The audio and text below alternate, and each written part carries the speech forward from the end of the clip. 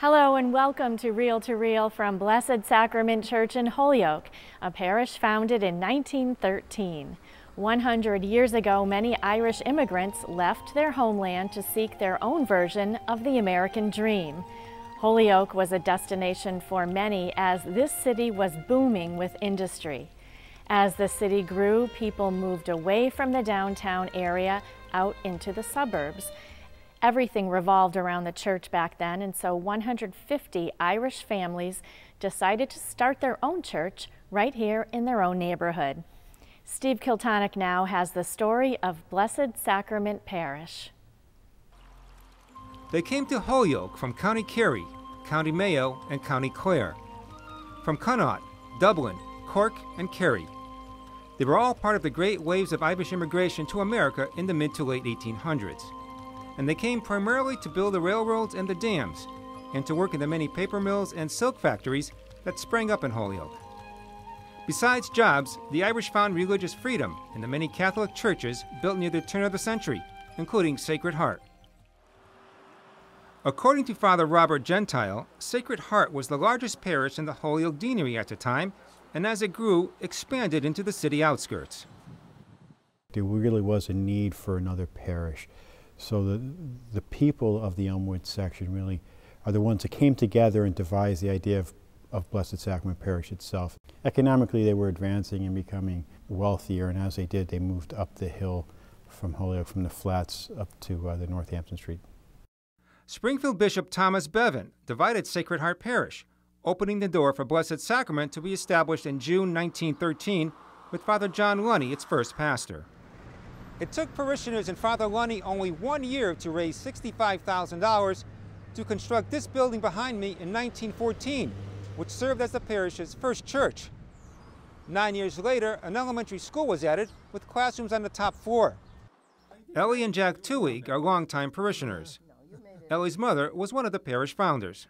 My oldest brother was one of the first children baptized in the parish, and she used to push him around in his carriage and collect money from the parishioners up and down the streets of Elmwood to build the first church.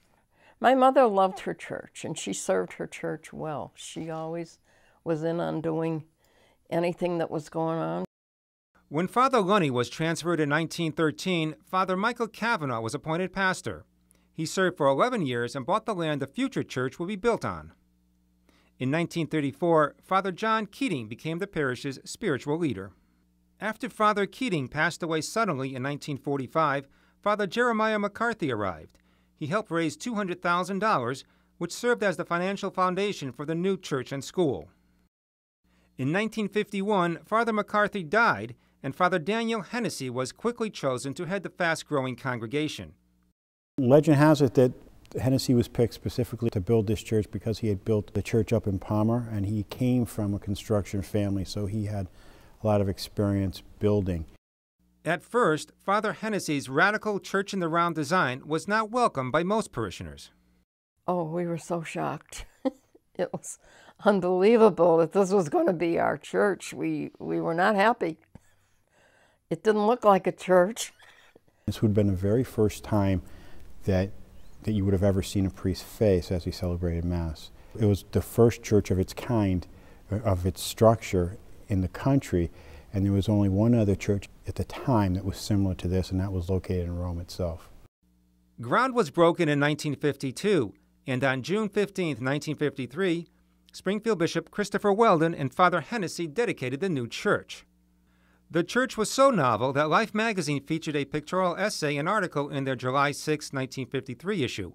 The construction boom continued under Hennessy as a new rectory and school was completed later that year. And in 1961, a new convent opened for the Sisters of St. Joseph. They have done phenomenal work. The kids who they have taught have gone on to do great things in our communities and in our world. Betty Kane, who has taught at Blessed Sacrament School since 1979, has some of her own family history displayed on the altar. William Kane, Betty's brother-in-law, attended Sacred Heart School and Munson Academy, where he was an outstanding athlete. During World War II, First Lieutenant Kane joined the paratroopers, but was killed in 1944 during the Battle of the Bulge. He was 24. After the war, his parents donated a baptismal font in his memory to the church. It was removed from the sanctuary and placed in storage for years. Father Gentile restored and rededicated the font and placed it on the altar for all to see and enjoy. Every time we come here to Mass, we have that as an icon, so to speak, that we can just look at, and it brings back so many memories. It is so very special to everybody in our family. We're just so very pleased that it was able to be brought back and reinstituted in the church. Over the years, 10 pastors have served the parish. All the pastors that have served here have done the best they could, and they were incredible people. They were good men who worked really hard to try to build this community. Blessed Sacrament has celebrated its anniversary with a year-long series of events, beginning in January with an opening Mass when Centennial Year banners were unveiled. At the St. Patrick's Day Parade, the parish presented a special float.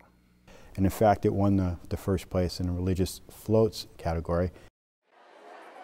In April, over 800 people packed Holyoke High Auditorium to see Music Through the Decades, an entertaining musical put together by the school.